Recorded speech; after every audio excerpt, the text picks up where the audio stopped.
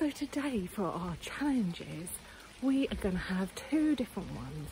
One's a physical challenge and the other one is using your brain cells. So firstly, the physical challenge, we're going to do a water challenge. Now you'll remember that last month for Jonah, we did water challenges too. We did a squirt the furthest water, which was great fun, and also make the biggest splash. So why are we doing water again? You think Elijah, the fire eater, fire and water don't go together. But if you listen to the story properly, you'll know that Elijah put water on his altar before praying to God to set it alight. Now water and fire don't normally go, but God answered his prayer and started the fire. And then they were praising God. He is Lord. He is God. So the first challenge. Now if you're doing this outside in the rain, and I recommend doing it outside because there's going to be some water spillage, put on a raincoat. You will never see me in a coat again. Raincoat, hood, put some wellies on too if you have them. I have got a very full glass of water. Now put some squash in mine just so you can see the level. It's filled right to the brim. Over my shoulder you'll see a little light stake in the verge there. So my challenge is to get this much of this water to the light stake as possible. So you can do it the full length of your garden, but my garden, yeah, I'm not going that far. Anyway, so you're not just going to walk. I mean, that would make it easy. What I'm going to do is I am going to hop. So if you want to challenge your brothers and sisters to do the same, then you can make it a race, or you can just do this on your own and see how well you do. So with my water, I'm going to hop to the light. Ready, steady, go.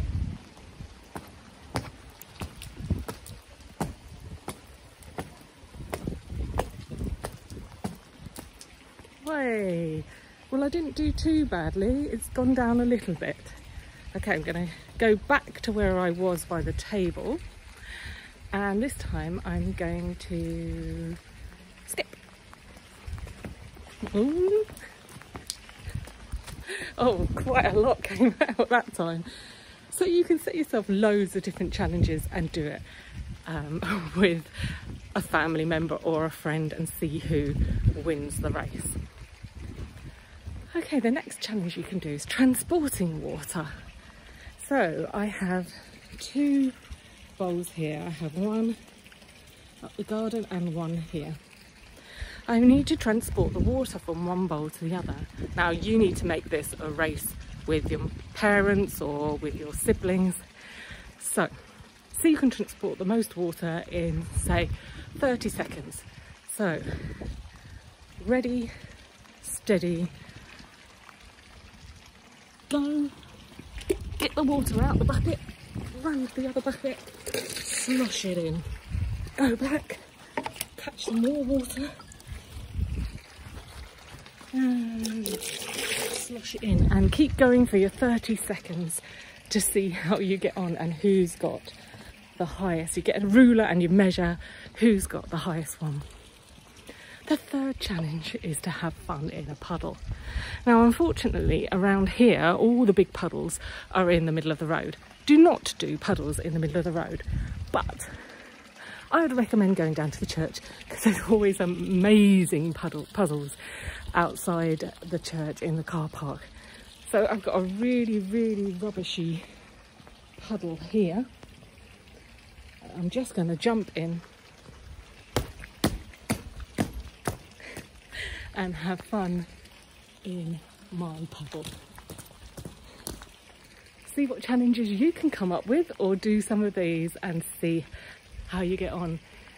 Now it's on to the brain box puzzles. So we've had the physical challenge of the water collecting and races. So now we have something for those of you who like to do word puzzles and like to think instead of being physical. So the challenge is write on a piece of paper, Elijah the fire eater. Then If you are aged 9 and under, find as many words with 3 letters or more in this sentence. So you can use the letters in any order. So for example, you can do the, you can do eat, but you can also do ear, because you've got an E, an A and an R. So see how many words you can get. Now, no names, so I won't accept Elijah. Now, if you are 10 and over, you have to do 4-letter words and more. I mean, if you're 9 as well and under, you can do longer words than 3. But if you're 10 and over, I don't want any 3-letter words. You have to find 4-letter words. So you can have, for starters, fire. You can also have there, 2 different spellings of it. You can have T-H-E-R-E,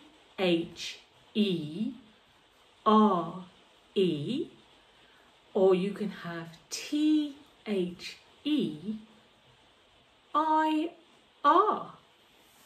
So that's just a starter for you. See how many you can get and let us know on the Facebook page how you get on and the longest word you can find.